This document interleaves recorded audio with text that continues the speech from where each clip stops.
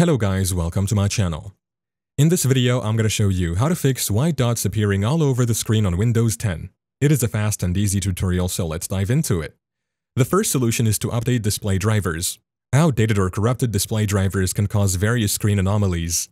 To update display drivers, go to the Start option and search for Device Manager. Next, click it. Here, click the drop-down next to Display Adapters. Now right-click on your graphics card and select Update Driver. Choose Search automatically for updated driver software. If there is an update available, simply follow the consecutive steps displayed and it will be updated. Another solution is to adjust display settings. So right-click on your desktop and select Display Settings. Here, check the resolution, color depth, and refresh rate. Ensure they are set to recommended values. You can also try adjusting the brightness and contrast. If the problem persists after checking software-related solutions, the issue might be with your monitor itself. Test with a different monitor to isolate the problem.